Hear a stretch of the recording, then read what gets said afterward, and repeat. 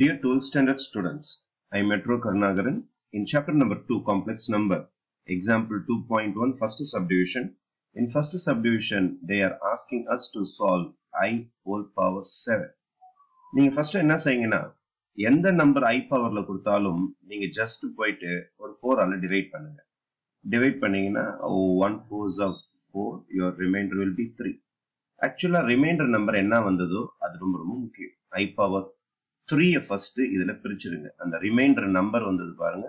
அத first பிரிச்சிட்டு அதுக்கப்புறம் balance எழுதிங்க. 7ல 3 போச்சுன்னா பேலன்ஸ் வந்து 4. அப்போ when bases are same powers will add. அப்போ 4 plus 3 7 தான வரும். இதுதான் first கான்செப்ட். எப்போதுமே I பவர்ல என்ன நம்பர் இருக்குதோ அத 4 டேபிள்ஸ்ல டிவைட் பண்ணிட்டு ரிமைண்டர் நம்பர் first எழுதிட்டு I power 4 இங்க எழுதுங்க. அதுக்கப்புறம் உங்களுக்கு நல்லாவே தெரியும் I power 4 can be written as I square into I square, right?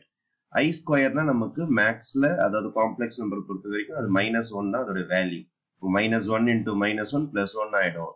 எப்போதுமே பவர் 4 அல்லது டேபிள்ஸ் ஆஃப் 4 மல்டிப்ளிகேஷன்ஸ் ஆஃப் 4 டேபிள்ஸ்ல எது வந்தாலும் சரி உங்களுக்கு அதோட ஆன்சர் 1 தான் மாறும். அதனால நெக்ஸ்ட் ஸ்டேஜ் கம்ஃபர்டபிளா நீங்க என்ன செய்யலாம்னா I power 4 1 மாத்திடலாம். மாத்திட்டு I power 3 நீங்க I square into I அப்படின்னு சொல்லிட்டு எழுதலாம். I square ஓட வேல்யூ ஆக்சுவலா -1. I square னா -1 into I. இந்த 1 விட்டுறலாம். ஏன்னா 1 into anything அதே தான் வரப்போகுது உங்களுக்கு. -1 into I, your final answer will be -I. This is the completion of the first subdivision. Okay, thank you.